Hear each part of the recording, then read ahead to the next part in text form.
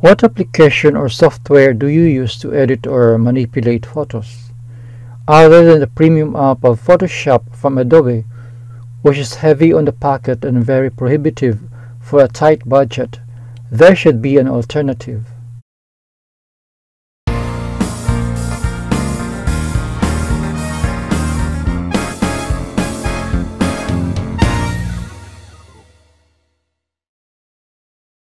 Searching now on Google for a decent photo editor and a free one on top of that is not difficult.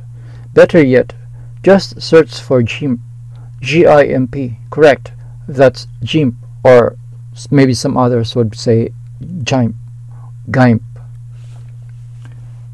So we go ahead and search for that, and out of the search results, voila!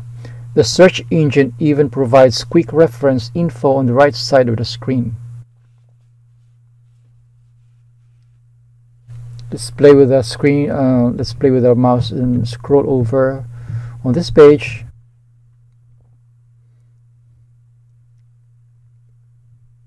We select the topmost result and the website opens up. We can hang out for a few minutes and take some time browsing and reading information relative to the app before downloading. Browsing now, it tells us we are on the free and open source image editor, which it rightfully claims. This is the official website of the GNU Image Manipulation Program, GIMP. GNU is a Unix-like computer operating system developed by the GNU project. So we go over and read some salient features of the free app.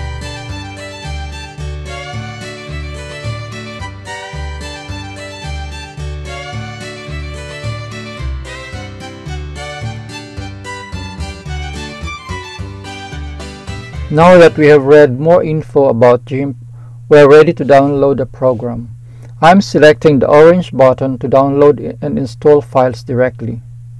We're selecting the version 2.10.14, which was released on October 31st, 2019. The compressed file will be saved on the download folder on local C drive. Double-clicking the file will cause the installation of the program.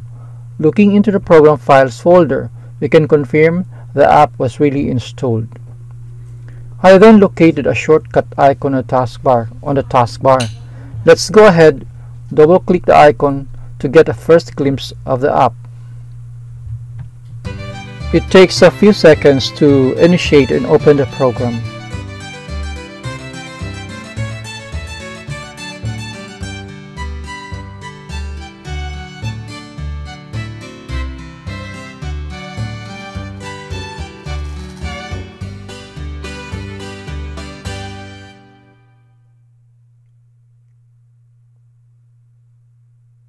So this is how it looks. On the left side there are icons and toolbars, and the upper right side, on the topmost upper side, is the menu, drop down menu bars. Everything you want to know and learn about the program is also included. So we can play around and check all the content of the drop-down menus to satisfy our curiosity about the program. We even have to check out what's it says GIMP version 2.10.14.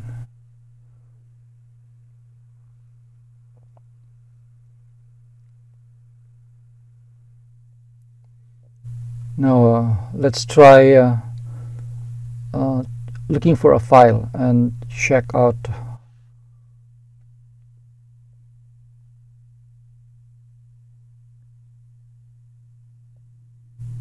Okay, on my local drive. Let's open the butterfly file. This is a file that I used for my previous video about because awesome butterflies are free. It's the video that I posted about more than a year ago.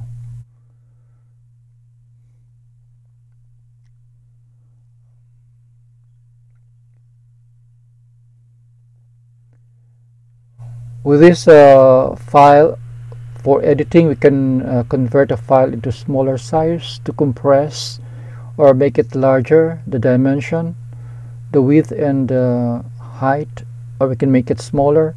For my website, I use a smaller dimension and including the compressed file to save on my space and make the file smaller.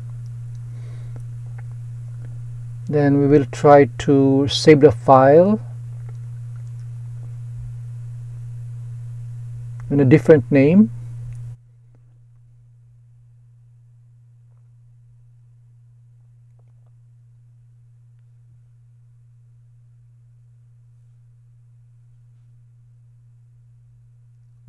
Okay, we have the option to make the compressed file smaller or larger or bigger than its original file. You can also delete the accompanying information about the file.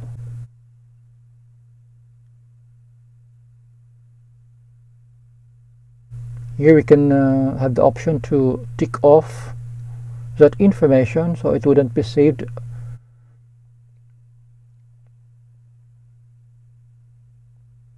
It's really comfortable for me for using this program. So if you want, you can go ahead and play around with the program. This is free.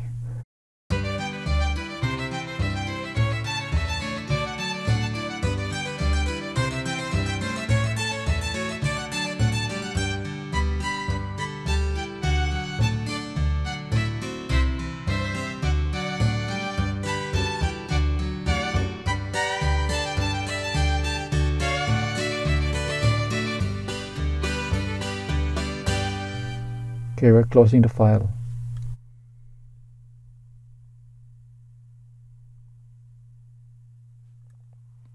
So if you want, you can download the program and install it in your computers. It's free. No, nothing. You don't even have to register. Now we are on this screen. We are comparing the appearance of GIMP and Adobe Photoshop. It looks almost the same.